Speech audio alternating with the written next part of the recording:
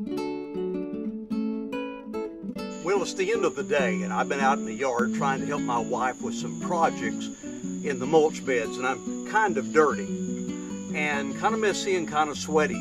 But life's like that, isn't it? Life is often rather messy, and ministry is often messy. Very difficult to deal with people who are but flesh, who are from the dust of the earth, without it getting messy along the way. We just have to get involved in people's lives, and people have to get involved in our lives for us to make a difference in their experience. We just kind of have to put ourselves out there if we're going to see change in the lives of other people. But the good news is that our God does everything decently and in order, and even though life is messy, God is not. And that's today's 60-second sermon.